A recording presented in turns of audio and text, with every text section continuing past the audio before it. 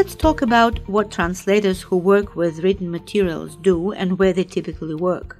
A translator reads a written text in one language, called the source language, and reproduces it in the written form in another language, called the target language, conveying the stated and implied meanings, mood, and style of the original text accurately, idiomatically, and completely.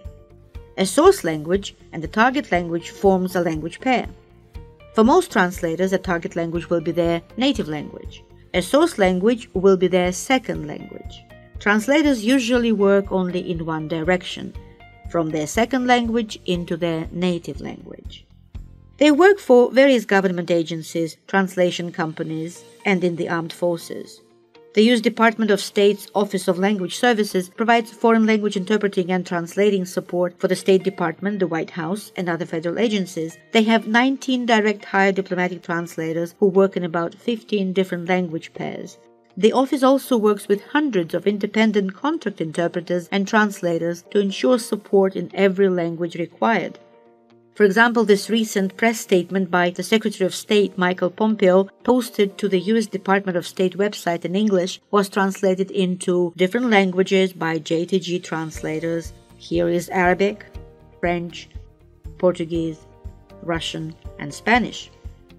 Translators also work as linguists or language analysts, and besides providing decision-makers with accurate translations, they analyze and synthesize large amounts of information. Translators also do transcribing, that is, making full written copies of oral materials, dubbing, that is, inserting new soundtracks with a synchronized translation of foreign language speech into films, or subtitling, which is supplying translation of foreign language speech into films, usually displayed at the bottom of the screen. In addition, translators with graphic design experience might offer DTP, desktop publishing services. Translators with web design or software experience might offer web design and localization services, adapting content to a specific market, and SEO, search engine optimization services. Translators with a writing background might become editors, reviewing and revising written material for clarity, accuracy, and fitness for its purpose. They can become copywriters, writing text for marketing purposes. And finally, translators with administrative experience can become translation project managers and manage translation work of other translators. What about interpreters? What do they do and where do they work? An interpreter does pretty much the same thing as a translator, but in a different modality. He or she listens to a spoken message in the source language and renders it orally in the target language in real time and for immediate use. Interpreters usually talk in terms of A, B, and C languages. An interpreter's native language is called an A language. The second active language is called a B language. An interpreter works in two directions, both from and into languages in his or her language pair. Some interpreters may have one or more C languages, which are the languages they understand well, and can work from, but not into. They are called passive languages. As you already know, interpretation can occur simultaneously with the speech being delivered or consecutively when the interpreter reconstructs segments of the speech, a sentence or two from memory, or a larger segment of the speech from notes.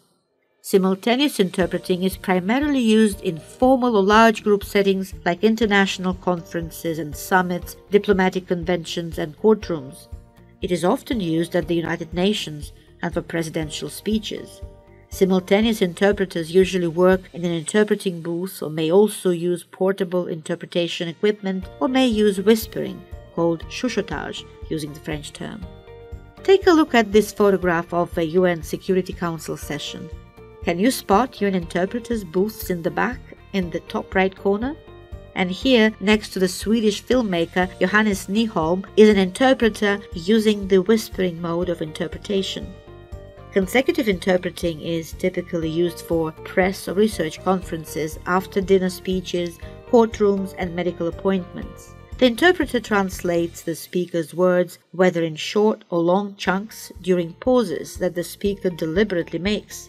Since the capacity of the human memory is limited, interpreters may need to make notes, which help them reconstruct the main points of the speech if the chunks are long and pauses are few. and render it in the target language. So we differentiate between the classic or true consecutive interpretation that relies on note-taking and short consecutive interpretation in which taking notes is not necessary because segments are very short. In this photograph, you can see two interpreters taking notes in the background at a meeting between President Trump and the Japanese Prime Minister Shinzo Abe. Can you guess which mode of interpreting they use? Interpreters typically work in the government, hospitals, schools, and courtrooms. They work for private companies, conference organizers, international organizations like the World Trade Organization or the United Nations, and its specialized agencies like UNESCO, the World Health Organization, and others. They may be hired as staff interpreters or as freelance interpreters and travel to different locations or working remotely. Translating and interpreting are challenging careers, as each requires a high level of language skills, knowledge, and abilities in order to understand and deliver correct meaning and nuances. But with challenges come rewards, the joy of connecting people through language, flexible work hours, and competitive pay. Besides, for many professional translators and interpreters, their job is not just a job, but a way of life.